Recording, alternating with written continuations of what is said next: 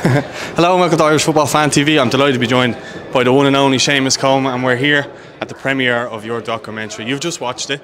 I don't know if you can give too much away, but how have you feeling after watching it and seeing so many people who you've played under speak so highly about you? I'm very proud and very privileged and very humbled by everyone how they spoke about me, but again, there's been no big secret to that. I work hard, I am committed for the group, and thankfully, you know, we're happy to come on the documentary and happy to speak about me, and it's something more so for the kids that they will remember, you know. Yeah, you know, I remember meeting you very early on in your Everton career.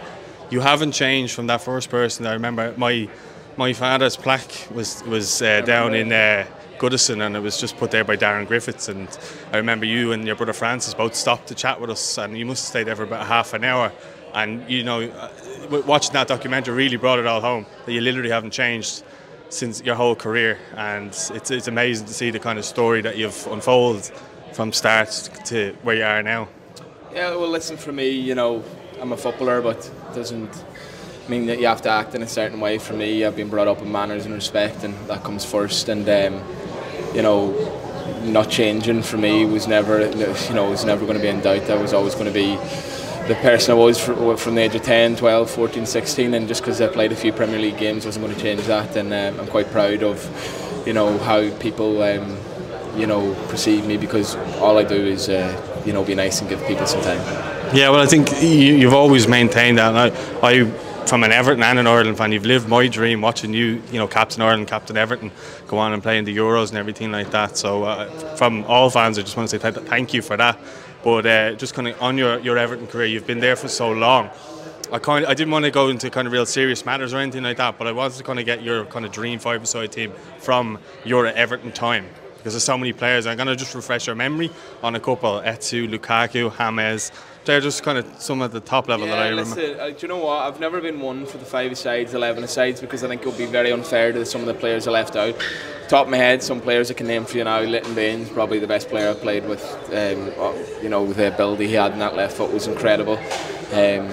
Gareth Barry, James McCarthy that year in centre midfield when we finished when you right back of the year. They were incredible. James Rodriguez, like you said, Sammy Eto'o, massive name. Maybe we got him towards the end, but what a player. Louis Saha, Lukaku. It wouldn't be, for me, it wouldn't be fair to name 5 or name 11, because they've all been brilliant in their own ways. And Phil Jagielka, unbelievable captain. Phil Neville, Sylvain Distin, Tim Howard, and now currently, you know, Jordan Pickford, who's, you know, played a massive part in keeping us in the league for the last few years. Yeah, absolutely. Well, I just see Heimer has joined, and he kind of mentioned you last week about ringing you and stuff like that. How much are you looking forward to working with him? I know you've had a little chat and stuff like that, and we are crying out for a bit of positivity. It seems like he's going to bring that, and it looks like it from the outside looking in. Yeah, he seems a very impressive man, and someone that wants to get to know the culture as quickly as possible and fully invest in.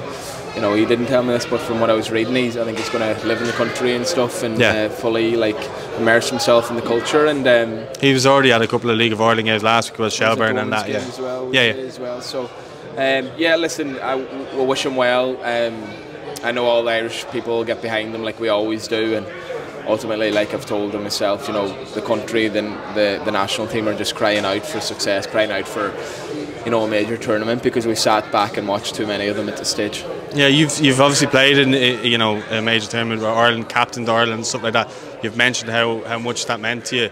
To see Ireland get back to that level, how much would that mean to, I suppose, yourself and that group? Because I know you were one of the experienced in that group, but it does look like they're not too far away from kind of turning some of those maybe draws or results into draws and wins. Yeah, well, that's the secret next is changing that kind of them results from like okay results to positive results, and building and making a culture of winning games again, because I know we all get obsessed a little bit on style of play, and of course for the future of the game and kids coming through, we need to have a clear, you know, identity of what we want, but also I think the pubs and the fans and the people and the crazy Ireland fans are crying out for a tournament as well, and like I said, it's been too many times, so you know, that's the next step for the country. We got there in 2016, it's far too long ago. Yeah, well look, I don't want to keep it any longer. I know you've got families to you don't really get to see that much. Good luck tomorrow. I'll see you down there. And from an Evertonian and an Irishman, thank you for everything you've done. And well done with everything you're doing as well. Thanks very much. Top man. Thank you.